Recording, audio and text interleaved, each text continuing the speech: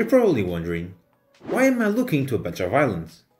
Well, it was easy for you to identify these pictures as islands. I mean, it's simple, right? It's an area of land completely surrounded by a body of water, as in a lake, ocean, river, etc. By this means, it should be then simple to ask how many islands are on Earth. That's not actually a simple question. Why? Simply because of the type of body of waters that exist and what to be considered exactly as an island. For example, would you consider this as an island? I mean, in theory it has the characteristics of an island, as I told you.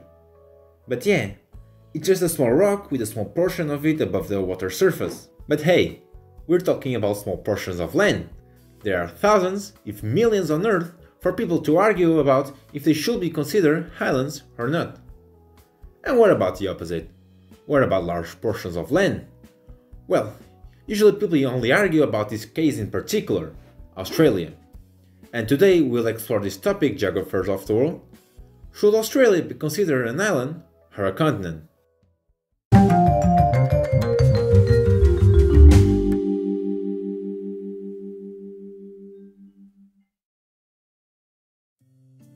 If you have ever slightly explored geography, maps, or talk about world traveling, you've probably faced this problem somewhere, or at least you heard someone talk about it.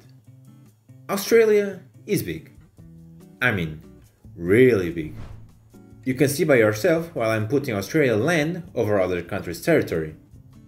For example, here you have over the mainland USA. Look how massive it is. But science brings the issue. Is it too big to be considered as an island? Well, kind of. While digging through the internet, I found this graphic in Wikipedia showing the different perspectives of how should continents be divided, and in every single one of them, Australia is there as a continent. In my opinion, Australia has what is necessary to be classified as a continent. Even better, a microcontinent, because in reality it has half the size of the smallest of the continents, Antarctica. But should we call this continent, microcontinent, Australia? Isn't there a better designation? Because when talk about Australia, then you'll be referring to the country and the continent. And there are also other lands to be classified in this continent, and that includes islands from other nations, for example, its neighbors, the Kiwis. Let's then see the other term that a lot of people talk about, Oceania.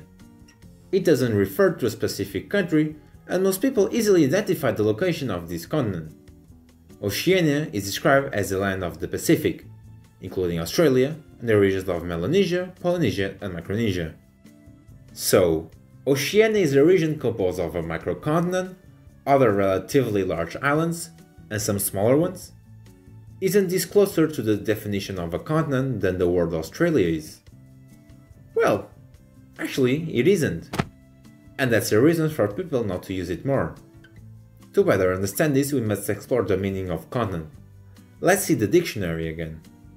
The word continent comes from the Latin terra continens, meaning connected land.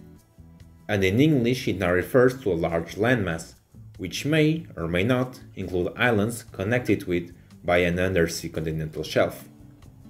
By this definition, Oceania is not a continent, because it is not connected by one of these undersea continental shelves between the several regions. So, in conclusion, and in my opinion, the term Australia to refer as a continent isn't the most correct one. And for me, Oceania isn't too. Because you're just trying to mix in a bowl things that cannot quite fit in other places.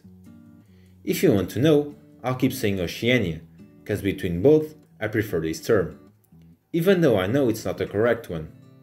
Do you think it will ever be a consensus about this topic? I hardly believe, but let's see what the future has to offer. That's it, geographers of the world. Thank you for watching. I hope you've enjoyed it. Don't forget to follow me on Instagram. Well, leave a like and subscribe, because all your support is very important. See you in the next top, geographers of the world.